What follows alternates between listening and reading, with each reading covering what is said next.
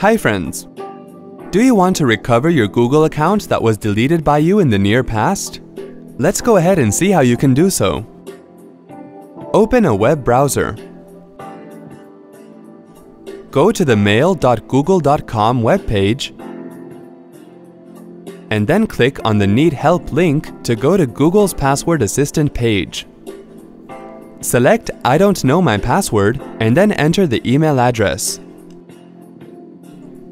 Click on Continue, and then follow the steps and instructions appearing on the screen of your computer until you verify the code that was sent to your phone.